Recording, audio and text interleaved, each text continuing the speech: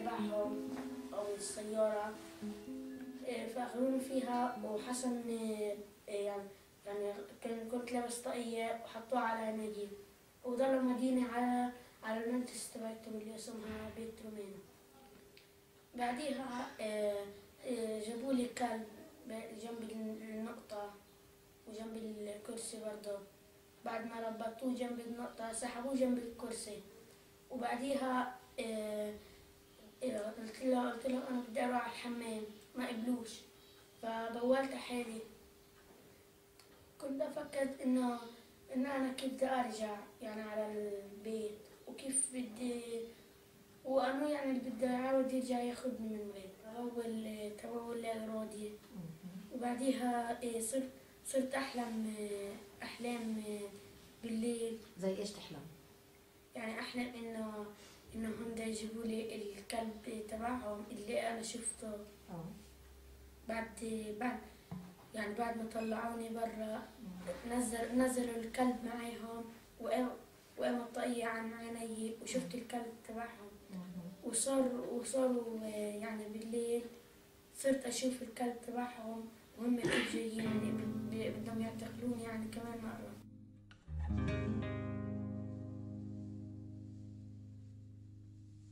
When they arrested me, they put handcuffs and a blindfold on me. At 3:30, I arrived to Offer jail and the soldiers told me to take off all my clothes. They put me in a room and they gave me brown prison clothes.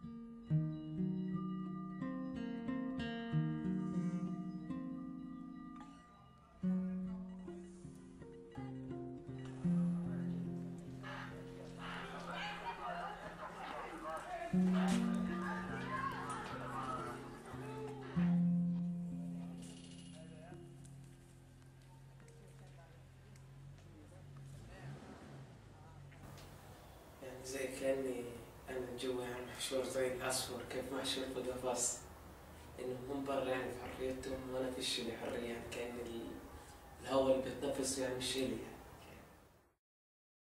I saw my son, he crying and I cannot stop after.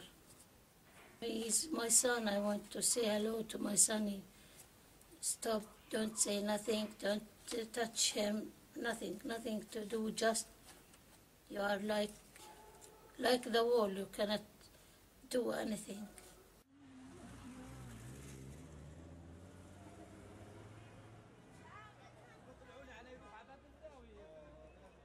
When I entered the court, I saw my son.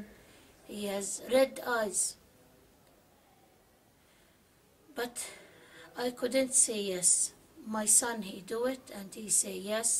I want to finish. Mama, I want to go out. I will say yes.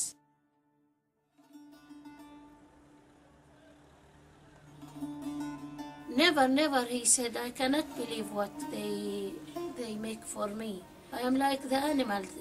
They are put me in the car to travel 3 days in the jeep. Nobody can help. Nobody, if they kill me, nobody he can help me. I want to go home.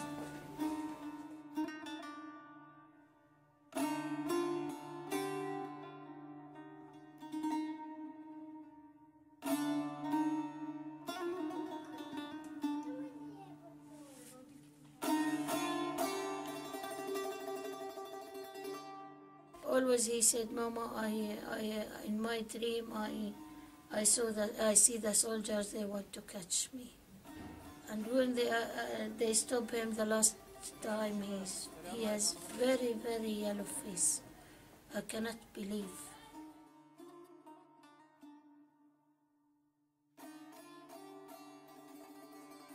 في بعض حالات التجنب او الانكار عند الاطفال اللي واجهتنا في الشغل انه الطفل ما بيتذكر اي شيء من التجربه اللي صارت معه، وهذا لا يزال انه هو عايش حاله الصدمه اللي مر فيها. وكثير من هذول الاطفال انه هو بيعيش في حاله خيال وكانه شيء لم يحدث. وكثير منهم ما بتذكر تفاصيل مهمه في لحظه الاعتقال او اثناء طول فتره التجربه. يعني في احسن الحالات انه هذا الانسان راح يتوجه لحاله المرض النفسي الشديد. في بعض الحالات اللي مرت علي يعني تقريبا حالتين مروا انهم يدخلوا في حاله فصام وخرف شبابي. وبعض الحالات اللي تدخل في حاله اكتئاب شديد وهنا الخطوره. والخطوره في حاله الاكتئاب الشديد انه هذا الانسان بصل لمرحله انه ينهي حياته. Most cases end in a plea bargain.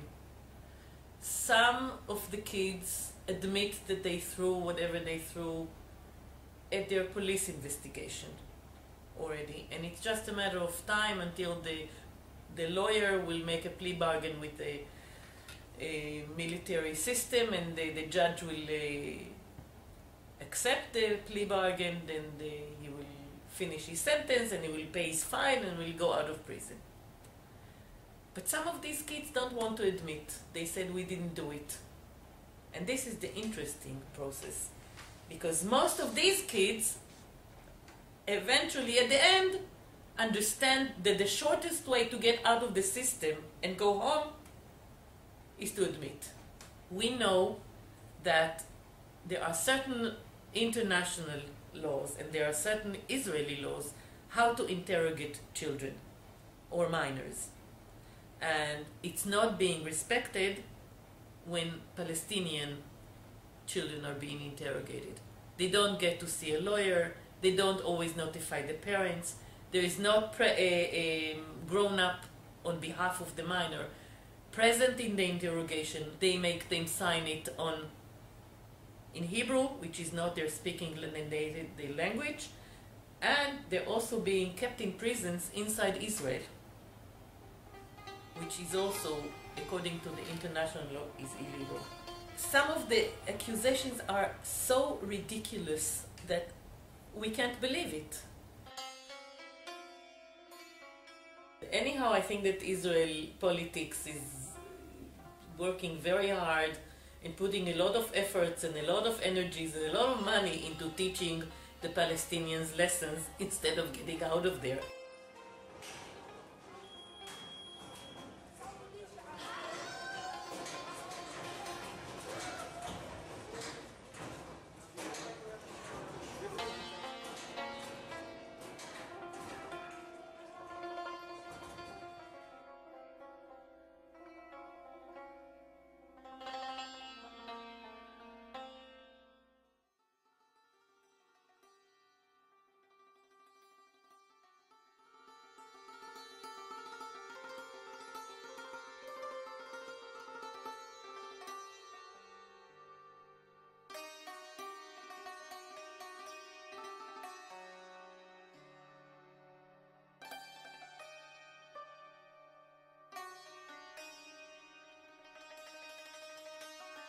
It's a big umbrella that is called security, that keeps under it everything. And I think that the thought behind it, is will keep them under a very strict control, and will catch them on every small tiny things that they do, even if they are 13 years old. In order to maintain ourselves as conquerors, to maintain the occupation, we have to keep the locals under very strict rule that they won't be able to plan anything ahead of time. They will always be suffocated by actions that the army or the ruler is doing, so that they won't get organized against the occupation.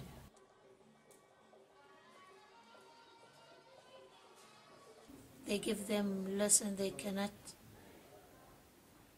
They cannot forget this lesson all their life. I ask a lot of women now to not have children because it's too much to have children in the prison. It's too much. And all occupations are violent. And all occupations does not give any kind of freedom. And if you don't have any freedom, then you don't have any future. And keeping you poor and keeping you underdeveloped and keeping you under very, very strict security hold. And it's everything. One must understand that this occupation affects everything.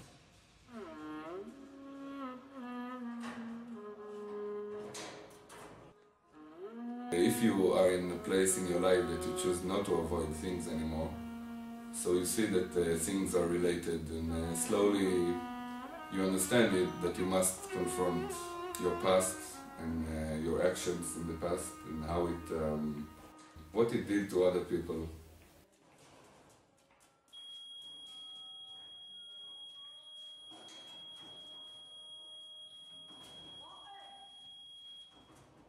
If I would have met one of those children that are not children today, and I guess I don't have much to tell him, mainly that I'm sorry and that I was a coward, I guess. What I can't promise him for sure is a solution or better future.